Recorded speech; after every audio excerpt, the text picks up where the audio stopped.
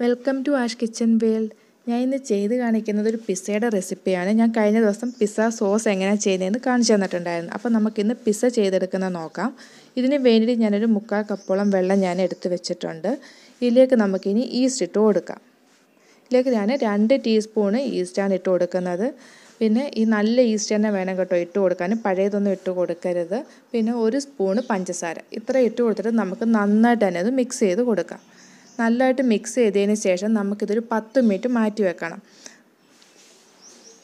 നല്ല ഈസ്റ്റ് ആണെങ്കിൽ മാത്രമേ ഈ 10 മിനിറ്റ് കഴിയുമ്പോൾ നന്നായിട്ട് പൊങ്ങി വരത്തുള്ളൂ. അപ്പോൾ നമുക്കൊരു 10 മിനിറ്റ് അടച്ചു വെച്ചിട്ട് നമുക്കൊന്ന് നോക്കാം. ഇപ്പോൾ ഒരു 10 മിനിറ്റ് കഴിഞ്ഞിട്ടുണ്ട്, നമുക്കൊന്ന് തുറന്ന് നോക്കാം. ഇപ്പോൾ കണ്ടോ, നമ്മുടെ 10 മിനിറ്റ് കഴിയുമ്പോൾ നല്ലപോലെ അത് പൊങ്ങി വന്നിട്ടുണ്ട്. ഇങ്ങനെ വന്നില്ലെങ്കിൽ നമുക്ക് പിസ്സയുടെ ബേസ് നല്ലപോലെ ചെയ്തെടുക്കാൻ പറ്റത്തില്ല. ഇനി ഇതിലേക്ക് ഞാൻ 2 കപ്പ് പൊടിയാണ് ഇപ്പോൾ എടുത്ത് വെച്ചിരിക്കുന്നത്. അത് ഞാൻ കുറേശ്ശെ ഇട്ട് കൊടുക്കാൻ പോവാണ്.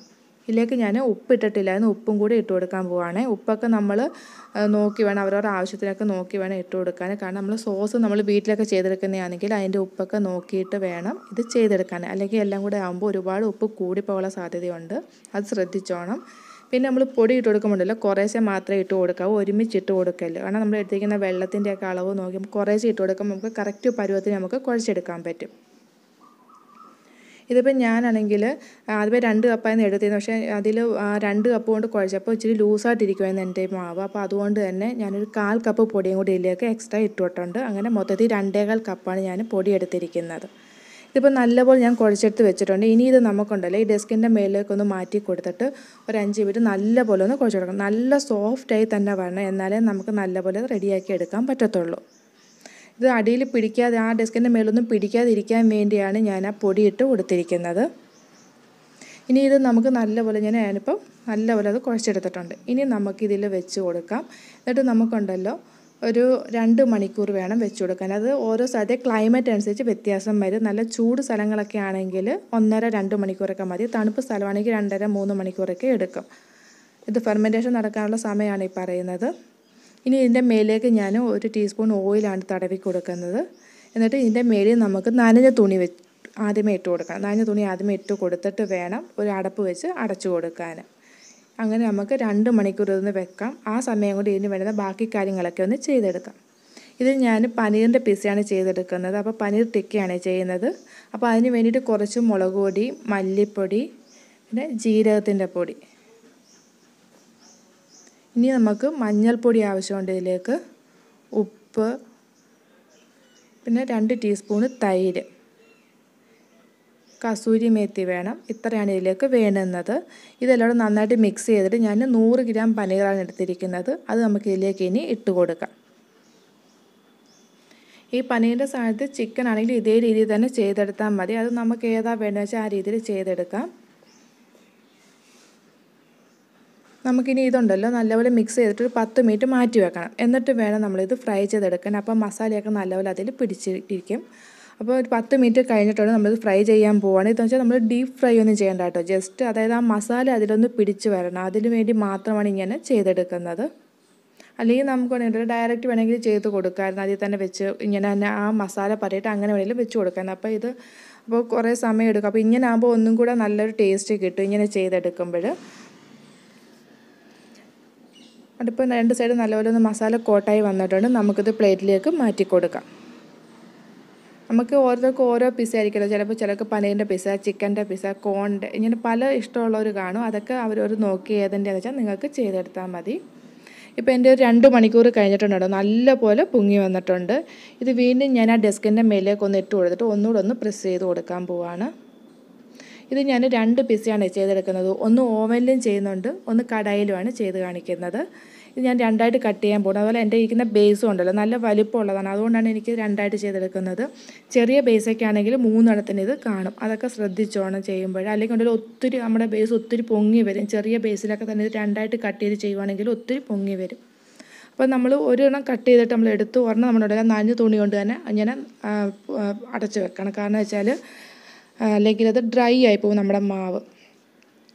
അപ്പോൾ നമ്മൾ ഓവനിൽ ചെയ്യുന്നതാണ്. അതിനകത്ത് അല്പം എണ്ണ തേച്ച് കൊടുത്തിട്ട് ഇതൊന്ന് പരത്തി കൊടുക്കുവാണ്. അത് ഒന്നുകിൽ കൈ കൊണ്ട് ഇങ്ങനെ പരത്തി കൊടുത്താൽ മതി, അല്ലെങ്കിൽ നമ്മൾ ചപ്പാത്തിക്കോലുണ്ടല്ലോ അത് വെച്ച് പരത്തി കൊടുത്തിട്ട് ഇതിലേക്ക് വെച്ച് കൊടുത്താൽ മതി. ഇനി അടുത്തത് ഞാൻ കടായി ചെയ്യുന്നതാണ് കാണിക്കുന്നത്. അപ്പോൾ നമ്മളുണ്ടല്ലോ ഇതിൻ്റെ മേളിൽ ഇത് ഡ്രൈ ആകാതിരിക്കുക തുണി എപ്പോഴും നനഞ്ഞ തുണി ഇട്ട് കൊടുക്കണം. ഇനി ഇത് നമ്മൾ കടായി ചെയ്യുന്നതാണ്. ഇത് നമ്മൾ കേക്ക് ചെയ്യുന്ന ഒരു കേക്ക് ടിന്നാണ്. അതിനകത്ത് സെയിം രീതി തന്നെയാണ് എണ്ണയൊക്കെ തേച്ച് കൊടുത്തിട്ട് ഒന്ന് പരത്തി കൊടുക്കാൻ പോവാണ്. ഇങ്ങനെ നമ്മൾ പരത്തി കൊടുത്തിട്ടുണ്ടല്ലോ വീണ്ടും ഒരു 15 മിനിറ്റ് നമുക്ക് മാറ്റി വെക്കണം. എന്നിട്ടേ നമ്മൾ ബാക്കി കാര്യങ്ങളൊക്കെ ചെയ്തെടുക്കാവൂ. ഇനി ഇതിൻ്റെ മേളിൽ നമുക്കൊരു നനഞ്ഞ തുണിയൊന്ന് ഇട്ട് കൊടുക്കാം. എന്നിട്ട് നമുക്കൊരു 15 മിനിറ്റ് മാറ്റി വെക്കാം. അത് കഴിഞ്ഞ് നമുക്കൊന്ന് നോക്കാം. ഒരു 15 മിനിറ്റ് കഴിഞ്ഞിട്ട് നമുക്ക് നോക്കാം. ഇപ്പോൾ ഒരു 15 മിനിറ്റ് കഴിഞ്ഞിട്ടുണ്ട്. നമുക്കൊന്ന് തുറന്ന് നോക്കാം. ഇപ്പം കണ്ടോ ഒന്നും കൂടി ഇത് പൊങ്ങി വന്നിട്ടുണ്ട്. അപ്പോൾ നമ്മൾ എന്ത് ചെയ്യണം അറിയാമോ? വീണ്ടും നമ്മൾ കൈകൊണ്ട് ഒന്നും കൂടെ ഒന്ന് പ്രസ് ചെയ്തിട്ട് ഇപ്പോൾ ഒന്നും കൂടെ നല്ല സോഫ്റ്റ് ആയിട്ടുണ്ട് നേരത്തെ ഉള്ളതിനേക്കാളും. നമ്മൾ വീണ്ടും രണ്ടും ഇങ്ങനെ ഒന്ന് പരത്തി ഒന്ന് കൊടുക്കണം. നമ്മളിങ്ങനെ കൈ കൊണ്ടൊന്ന് പരത്തി കൊടുത്തതിന് ശേഷം ഇതിലേക്ക് നമ്മളിനി ഓയിലൊന്ന് തടവി കൊടുക്കാം. ഒരുപാട് ഓയിലൊന്നും വേണ്ട കേട്ടോ. അത് ജസ്റ്റ് ഒന്ന് ഓയിലൊന്ന് തടവി ഒന്ന് കൊടുത്താൽ മതി. അത് നമ്മൾ വെളിച്ചെണ്ണയൊന്നും എടുക്കരുത്. വേറെ ഏത് എണ്ണ വെച്ചാലും എടുക്കാം. പിന്നെ നമ്മൾ ഫോർക്ക് വെച്ച് ഇങ്ങനെ ഒന്ന് പ്രസ് ചെയ്ത് കൊടുക്കണം. ഇതെന്തിനാണെന്ന് വെച്ചാൽ അല്ലെങ്കിൽ നമ്മുടെ ബേസ് ഉണ്ടല്ലോ ഇങ്ങനെ ചെയ്തില്ലെങ്കിൽ ഒത്തിരി പൊങ്ങി വരും. അങ്ങനെ വേണ്ടുന്നവർക്ക് ആ രീതിയിൽ ചെയ്തെടുക്കാം. അത് ഒത്തിരി പൊങ്ങി വരാതിരിക്കുന്നതായിരിക്കും നല്ലത്. അതുകൊണ്ടാണ് ഇങ്ങനെ ചെയ്തിരിക്കുന്നത്. ഇനി ഇതിൻ്റെ മേലിൽ പിസ്സ സോസാണ് ഞാൻ തേച്ച് കൊടുക്കുന്നത്. ഇത് ഞാൻ വീട്ടിൽ തന്നെ ചെയ്തെടുത്ത പിസ്സ സോസാണ്. നല്ല ടേസ്റ്റ് കേട്ടോ ഈ സോസിന്. അതൊക്കെ അവരുടെ ആവശ്യം അനുസരിച്ച് എത്ര വേണോ അത്രയും തേച്ച് കൊടുക്കാം. ഇതിൻ്റെ മേലിൽ ഞാൻ ഈ ചീസ് വെച്ച് കൊടുക്കുകയാണ്. എൻ്റെ മോസറെല്ല ചീസ് ഇല്ലായിരുന്നു, അതുകൊണ്ടാണ് ഈ ചീസ് ഞാൻ വെച്ച് കൊടുത്തിരിക്കുന്നത്. ഇനി പനീർ നമ്മൾ റെഡിയാക്കി വെച്ചിട്ടുണ്ടായിരുന്നല്ലോ ആ പനീർ വെച്ച് കൊടുക്കുകയാണ്.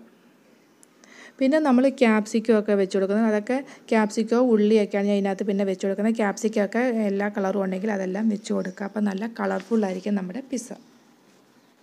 പിന്നെ ഒലീവ്സ് ഒക്കെ ഉണ്ടെങ്കിൽ ഒലീവ്സ് ഒക്കെ വെച്ച് കൊടുക്കുക. ഒലീവ്സ് എൻ്റെ കയ്യിലില്ല.